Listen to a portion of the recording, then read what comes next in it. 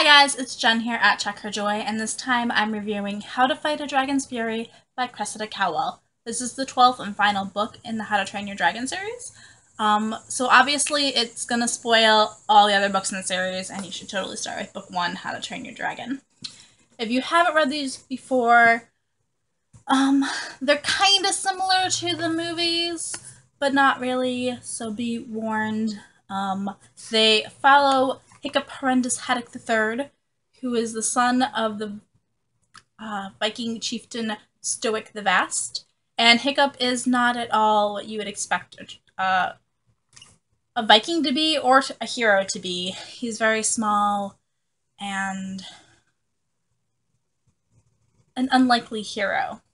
And so this whole series is about Hiccup and his dragon Toothless and how they go on to, and how they constantly fight and surprise people and become these heroes. Yeah. Also, Book Toothless and Movie Toothless are not at all the same. Book Toothless is this small dragon, and he literally has no teeth, and he is this precious, adorable thing that needs protecting, and I love him terribly. Anyway, that's my take on Toothless anyway. So yeah. This final book, How to Fight Your Dragons How to Fight Your Dragons. The final book, How to Fight a Dragon's Fury, is the big final battle of the entire series. It's the ultimate showdown between humans and dragons, with the possibility that one or both of these species could go extinct. So it's kind of a big deal. It's what the entire book series has been leading up to. Also, we see Hiccup face his enemy, Elvin the Treacherous, one last time, and it's lovely. I love how well this book ties in everything that happened over the whole series. We get a lot of even just cameos from characters from the previous books.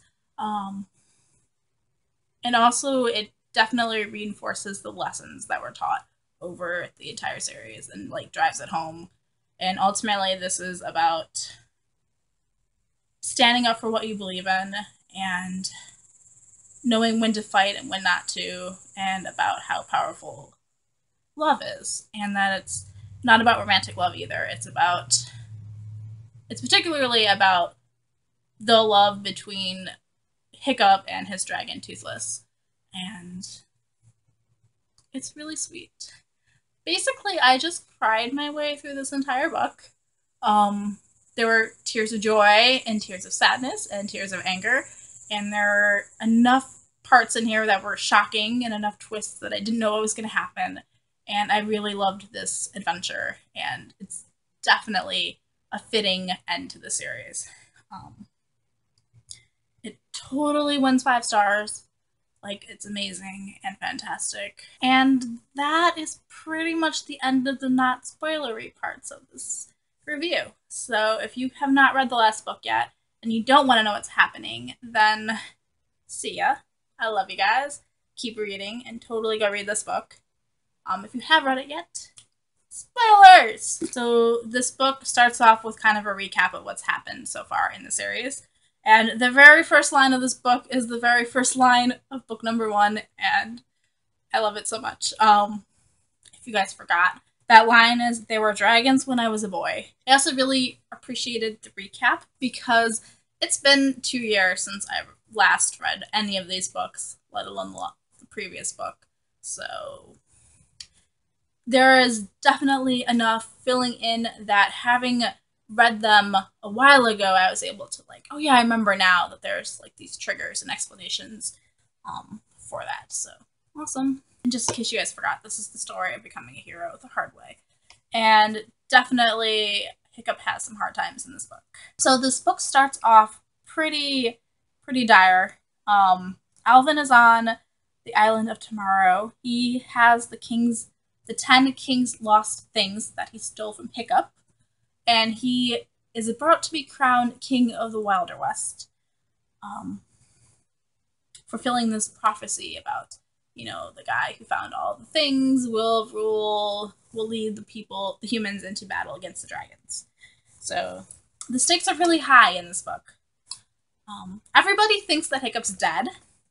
Snotlout was killed in the previous book, wearing Hiccup's armor and stuff. So everybody saw Snotlout die, but they thought it was Hiccup. So none of the Vikings all pretty much think that Hiccup's dead and that they don't really have another choice other than Alvin.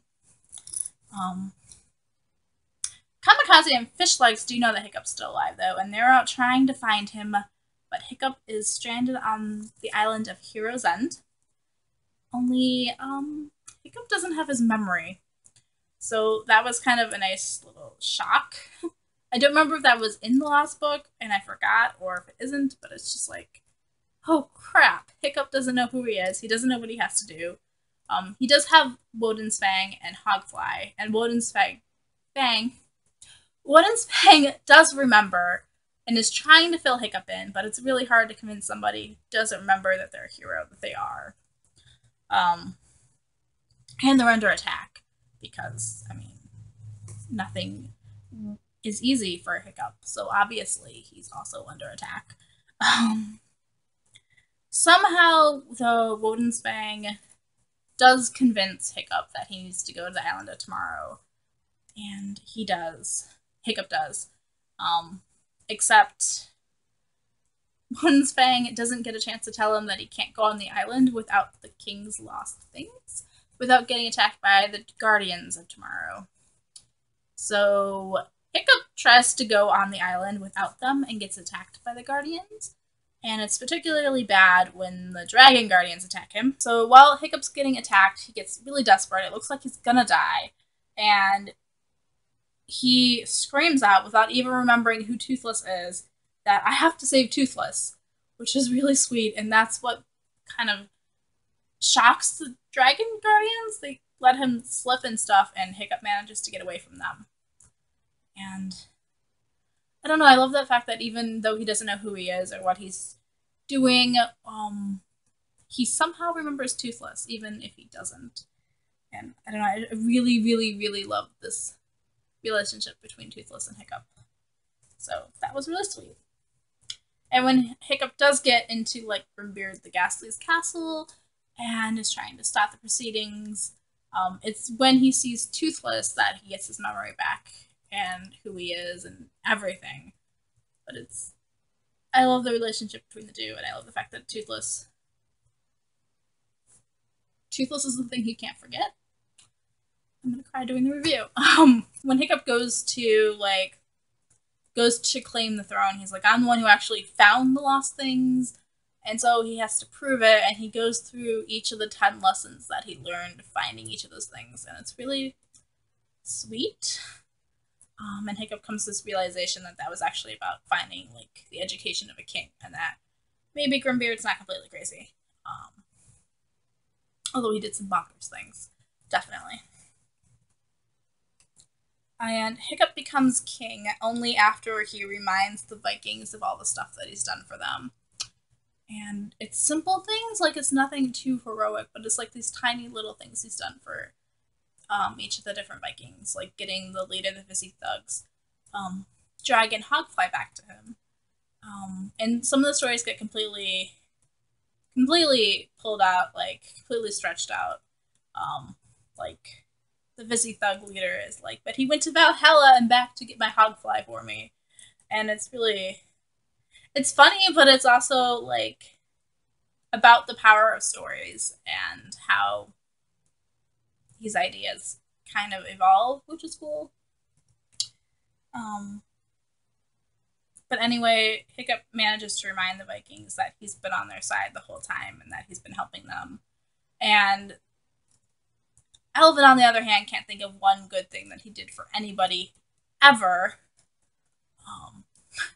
So they're kind of opposites. And ultimately, it's the dragons who get Hiccup crowned king of the Wilderwest. When the druid is like, well, I don't know which one of you really found all the things, and I'm not sure what to do, and so he asks for a sign, and then Zigarastrika, the little king of the nano-dragons, he has the nano-dragons lift up Toothless, so he's flying, but nobody can see the nano-dragons from a distance, So they don't know what's happening, and they're just like, whoa, Toothless is or Hiccup's flying. He's been picked up by the hand of Thor himself.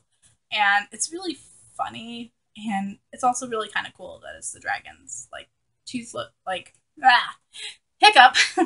Hiccup is the one who manages to unite both of them. We also kind of have this plot point where after he's crowned king, he finds out that the dragon, what they think is the dragon jewel, isn't actually the real one. It's a fake. And so that's kind of a problem. So Hiccup didn't actually find all of the king's lost things before he got crowned. And also the dragon jewel is really important because it holds 2 dragons in it. It's like this amber jewel.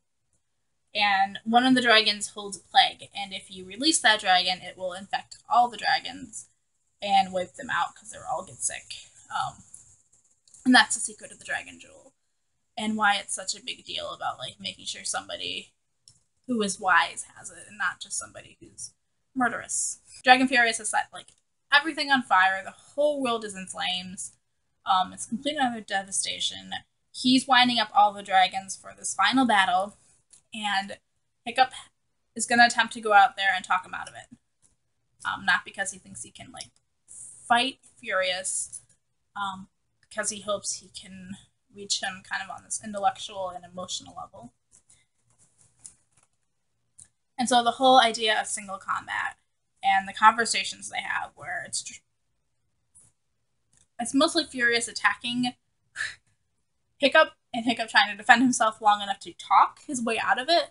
And it lasts for a while. But ultimately, when Furious goes to attack Hiccup, he is stopped by Toothless. Toothless jumps in front of Hiccup, and Toothless has got a scar in the same place that Furious has, the same place that Woodensfang has, and Woodensfang is reminded of a time when he tried to save his Hiccup from Grimbeard, and that's what changes his mind, because he remembers what love is and what it was to love Hiccup the second, and it's really sweet. And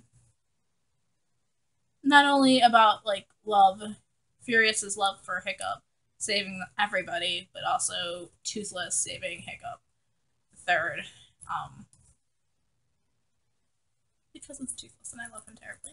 Alvin, being the treacherous evil person that he is, enters into single combat before they're actually finished, which is against the rules, and seizes the dragon jewel and tries to destroy it, and causes everybody to start fighting again, in like an all-out battle war, full-on Vikings versus dragons. So we do get our final battle. It happens, guys. It happens. And it's all Alvin's fault. And it's pretty awful. Alvin's an idiot. Ultimately, they manage to stop him, and he ends up dying, which is awesome. And I loved seeing Alvin die. It's totally great, because he needed to die. Alvin doesn't really ever have this moment of, he never has like this revelation moment where he like sees the errors of his ways and stuff. The best we get is that he kind of gets sick of his mother telling him what to do all the time. And we also get to find out that Alvin is Fishleg's father, which was one of those moments where I was like, what? And completely shocked by it.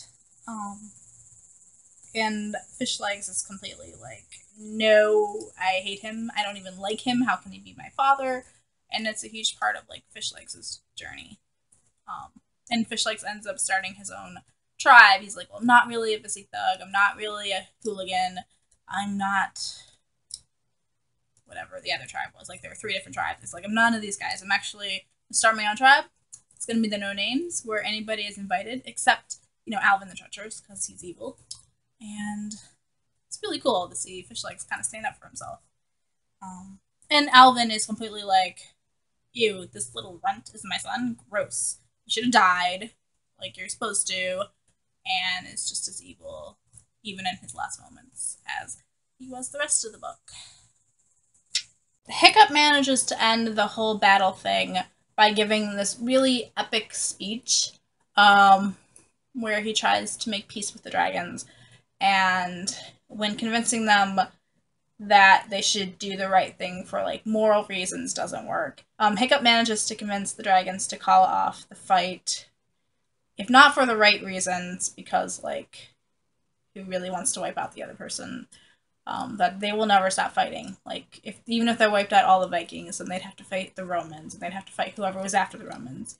And even if there's only one human left, that human would still be fighting the dragons for the sake of all the other humans that have died before them. And do the dragons really want to fight a perpetual war? And it's epic, but it's also kind of sad that like that's what stops it. Hiccup also comes up with the compromise that if by the end of his reign as king, by the time Hiccup dies, if he hasn't managed to make a world where humans and dragons can live peaceably together, then the dragons should go into hiding. And so that's what ends up happening. Hiccup tries, and he creates a world without slaves, and where the dragons are free, and they don't really have owners, and where all the Vikings are treated respectably, even if not equally. That he really wants like this peaceful world, but when he can't accomplish that, the dragons do start going into hiding, and they hide in, you know, the Arctic and the North, and they hide in the depths of the ocean, and they go into stealth mode and just hide in plain sight, and it's sad, but at least neither the humans or the dragons got wiped out completely, I guess. It was kind of the ending I knew was it's kind of the ending that is hinted at the beginning when he talks about how the dragons are hiding. Like even like I went back and looked at the first chapter of book 1 and was like, oh yeah, he says that there are some dragons left, that they're dwindling in numbers and that they're hiding, but like they're still there. And so this is kind of the inevitable ending we were always going to get. But it's still kind of bittersweet to get it. After Hiccup convinces the dragons to stop fighting, the witch Excelsior makes one last stand against Furious and tries to fight him, and she ends up dying, but before she does, she stabs him with a poison blade, and Furious dies from the small little, what would be on us like a needle prick, but it's poison, so we get to see this death scene where he and Hiccup kind of reconcile to each other, and Hiccup really does lay out his plans about like what's going to happen and how he vows to, you know, always try to keep the dragon safe and to do its best. And it's really sweet. And we get to see Furious call Hiccup the one whose name I love, and also calling Hiccup his blood brother. And it's a really sweet ending for Furious. But kind of sad that he didn't make it out of it, even after he had a change of heart. But the witch dies, which is awesome. So both Alvin and the witch are dead. So yes. Much rejoicing over that. So yeah. The epilogue's pretty bittersweet because we hear old Hiccup talking about what happened and how his kingdom went on afterwards. But he also, Toothless starts spending less and less time with him as he gets older, as Toothless misses the other dragons. And so it's this gradual, like, the two of them going their separate ways, and we have old Hiccup waiting to see Toothless one last time before he dies. And it's really, really sad. But at least they both managed to make it to the end of the series.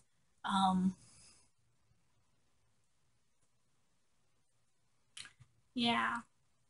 And we do get hints of what happens with, like, Kamikaze getting really jealous when all these other girls are hitting on Hiccup, the new king, and she's like, no, not gonna have that. And we have Fish Legs going after one of the barbarian princesses, and Hiccup trying to convince him that that's actually, like, a really bad idea, and you're gonna cause all kinds of problems, like, please don't. And Fish Legs does play a huge part in Hiccup's plan to put the dragons into hiding. He has Fish Legs and the other bards create stories and songs about how the dragons were only ever fictitious. And that's how part of the hiding of the dragons is convincing everyone that they don't exist, and that the Vikings, even the Vikings who grew up with the dragons, are starting to forget. Like, even Hiccup has moments where he forgets the dragons ever really existed.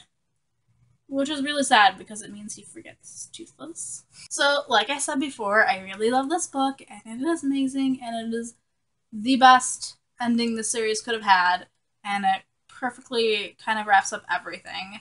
There were no parts where I was like, so what happens to this? I mean, I would have rather seen Hiccup and Kamikaze have like a better ending, like that they were actually going to end up together or not. In my head, they are together, obviously. So that's a thing. And it was totally an amazing ride through the whole series.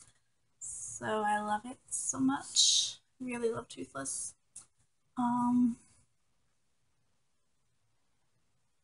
I'm a little confused about how the Dragon Furious grew so much over 100 years if Toothless doesn't grow that much. But whatever. That's maybe the one minor plot point is like what. Maybe Furious was bigger, and maybe Hiccup doesn't live to be 100. Who knows? Maybe he does all that growing the last, I don't know, but whatever. So totally loves this. Go read it if you haven't already, but hopefully you have by now that I've just spoiled the entire book. Yeah.